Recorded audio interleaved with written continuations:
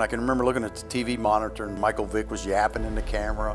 You know, little did he know then that he was going to have to go back in. Well, let's give it to Sharon Smith. He never fumbles. Smith again. Where's the football?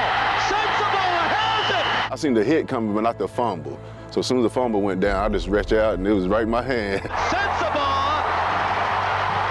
recovered at the 32-yard line. Oh yeah, I thought the game was over at that point. And Michael Vick now his biggest test of his young career right now. That was a pass play that they had our receivers covered, and he pulls it down and goes about 30 yards. They're about 25 yards away from a makeable field goal try for Graham.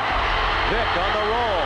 He's across the line of scrimmage, up the sideline. There ain't no way they're gonna make this field goal. I said we played too hard and scrapped too hard. To keep their national title hopes alive from 44 yards. Hokie Vision presents a Beyond the Pylons production.